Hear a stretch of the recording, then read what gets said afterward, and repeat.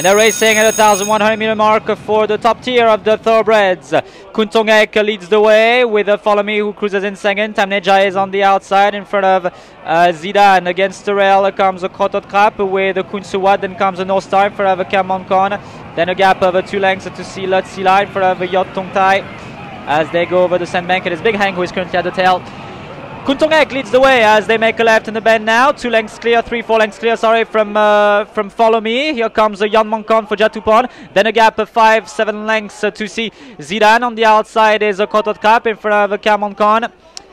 Then comes a Tamneja in front of Lutsila, Rachel, North Star, KHUN Suwat, Yot Tong Thai, Big Hang, and it's currently Yot Tong Thai who is at the tail now.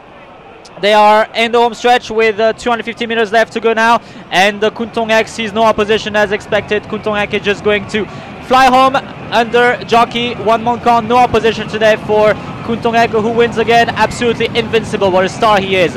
Beats home Yon Monkon in front of Follow Me, then Kem Kotot Krap in front of Zidane, North Star, Kamonkon, Tamnejai, Big Hang, KHUN Suwat, Lutsila. Yot Tong Thai was against the rail in front of Rachel. Dynamite was the last one home.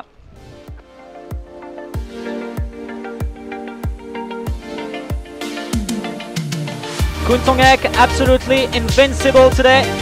Ridden by jockey One Monkon. It was him and the others. This horse, I mean, yeah, his main opponents were just not in the race, so it was just like a canter for him today. Won in an absolute canter. It was like an exercise. It was just like a breeze for him. Ridden by jockey One Monkon for the UK stable.